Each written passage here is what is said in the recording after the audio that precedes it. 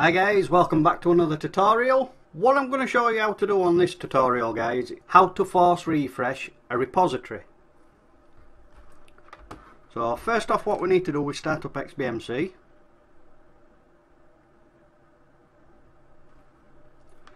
We need to go across to System, Add-ons, Get Add-ons, and as you can see we've got a couple of repositories here, guys. And what you need to do is, if you're on a Windows PC, highlight the repository, right click on it, and it will bring up the context menu.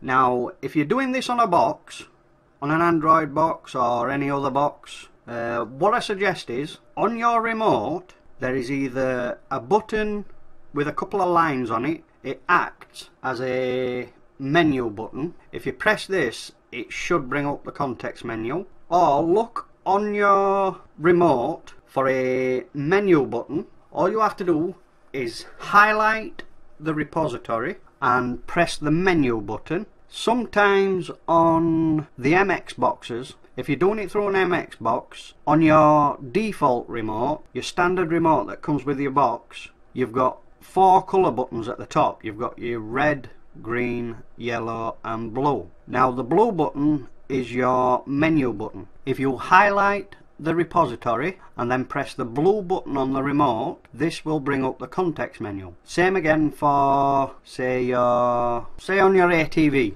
your Apple device. If you highlight the repository, hold down the menu button on the remote for a few seconds and this will bring up the context menu. Once you've brought up the context menu, all you have to do is highlight force refresh. Just select it and that will force refresh the repository. I hope this tutorial helped you out, guys. Don't forget to comment, like, subscribe, and I shall catch you on the next one.